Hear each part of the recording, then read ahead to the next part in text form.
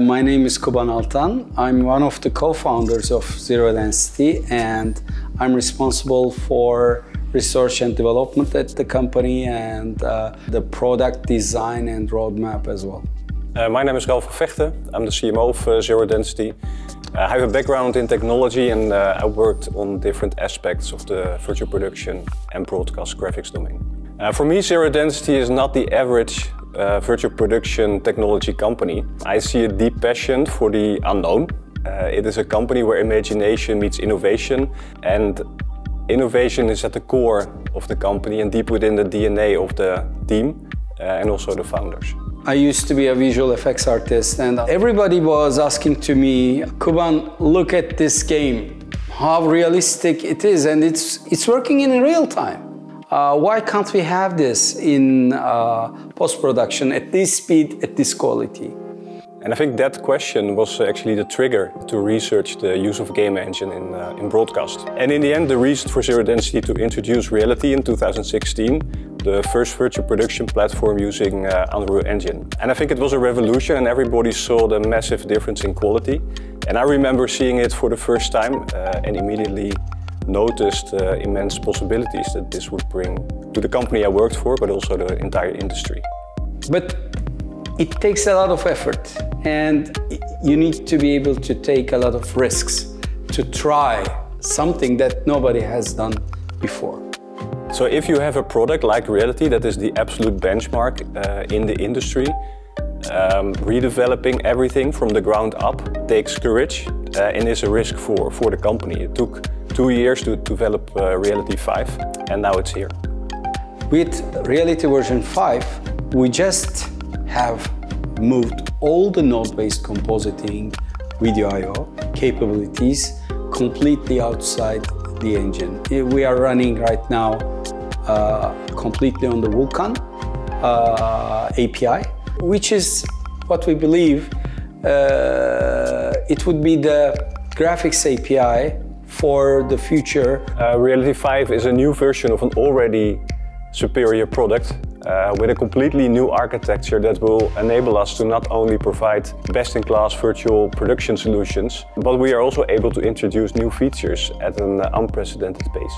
And with the introduction of this new architecture, I think we also saw that there was no render hardware capable of providing the render performance that would fully enable what Reality 5 could bring to our clients, and that had the broadcast endurance capabilities at the same time. We wanted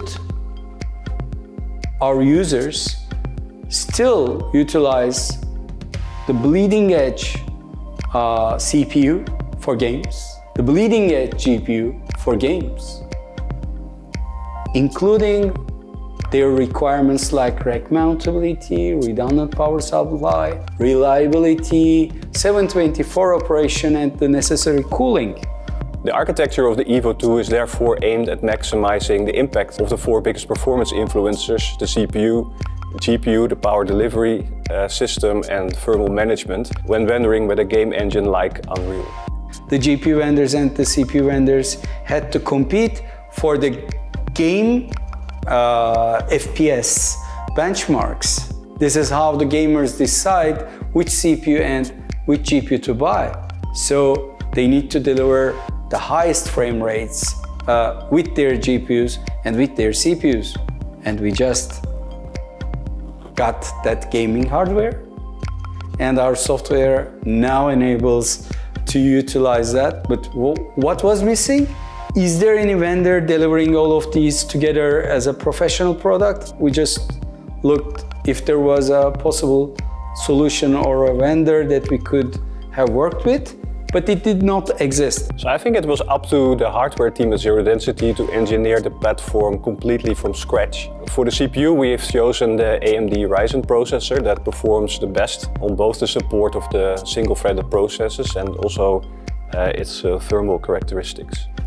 Your server CPU may deliver better performance, but we are running Unreal Engine, we are running blueprints on Unreal Engine, we know how the code works, the way the code works, and we have chosen the best performing CPU for that code.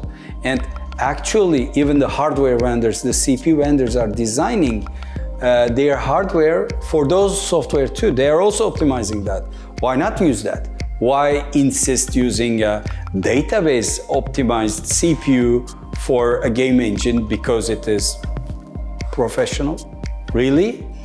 But it's not made for the job. The gaming CPUs and the gaming GPUs are optimized to maximize the performance on the games. So the same applies to the GPU. The team selected the RTX 4090 because it has a much higher performance than the Quadro GPU for game engines. So some people might wonder why, because just based on the specs, the Quadro has better cards.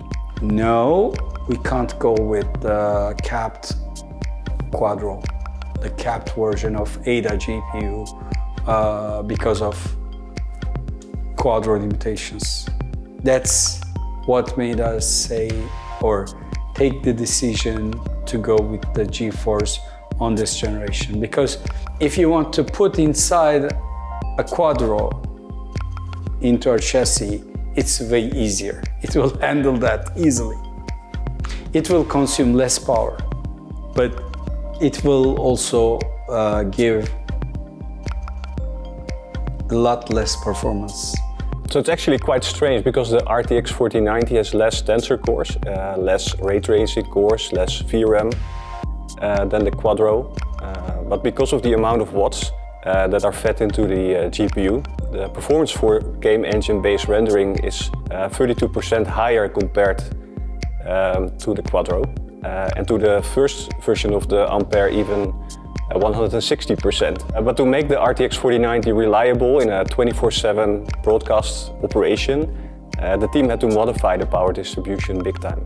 It's where we have spent a lot of work to deliver the GPU power reliably in 7/24-hour operations without causing any trouble in the long term. That was our number one thing that we were checking.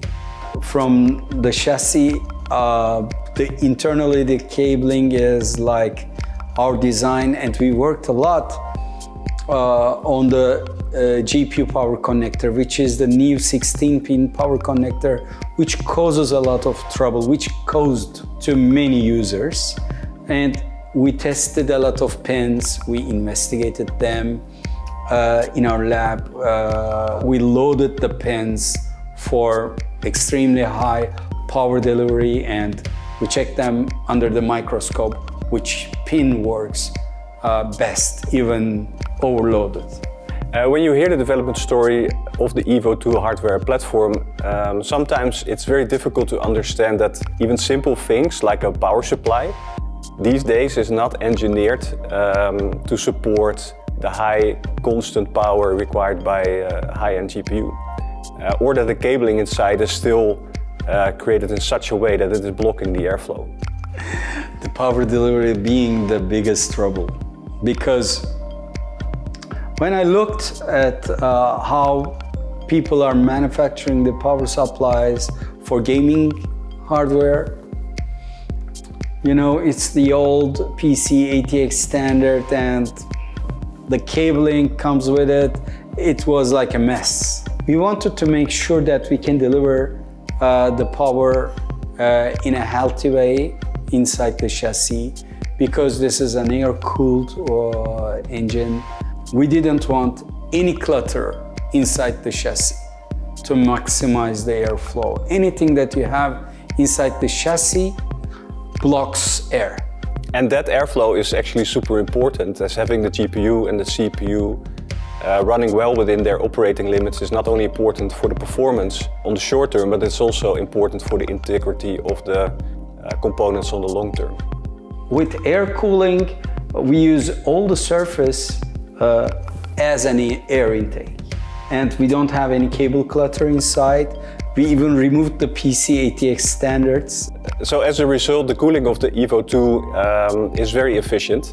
Internal temperatures stay way within the limits, and the EVO II does that while generating only 50 dBA of noise. The engineering of the EVO II went as far that high-end 3D printing was used to create specialized components that were required to get the results that we were looking for. And with this method we were able to produce high-quality, precise components at low quantities. The 3D printing is serious. If you go to different industries, you may find a lot of samples of this. Even in the automobile industry, the highest end things are getting 3D printed with different materials. They also utilize metal 3D printing there with laser sintering. So actually 3D printing allows right now to design and manufacture parts which were not really possible with the previous manufacturing methods. So with this 3D printing technology, we are also able to create items inside the chassis that are in close contact with high current components, and they are made out of special fire retardant materials. Well, and the same care that went into selecting the components and building the manufacturing process goes into the quality control of every EVO II that we deliver. So the EVO II is made for performance and durability, and that is not taken lightly. So we check every connector, we check all the cables, we check each power supply instance, we check the fans, we monitor the fans. We have even 2 fans. One of them is enough, just like a passenger airplane, but we have put 2, just to make sure, even if one fails. I haven't seen a fan failing on its own, but even if it may fail, we still have dual fans. So we are also testing each unit under full load for some time to make sure that it will work for years. So we are confident that we are bringing a new and unique platform with ultimate performance that is crafted for high-end virtual production to the market. But it doesn't stop here. Obviously, we are going to have this hardware keeping up with upcoming CPUs for gaming and for the GPUs as well. We will keep this hardware platform updated to deliver the maximum game engine performance for its era, let's say. That's the goal. So we are ready to launch the EVO II at NAB 24. Hope to see you there.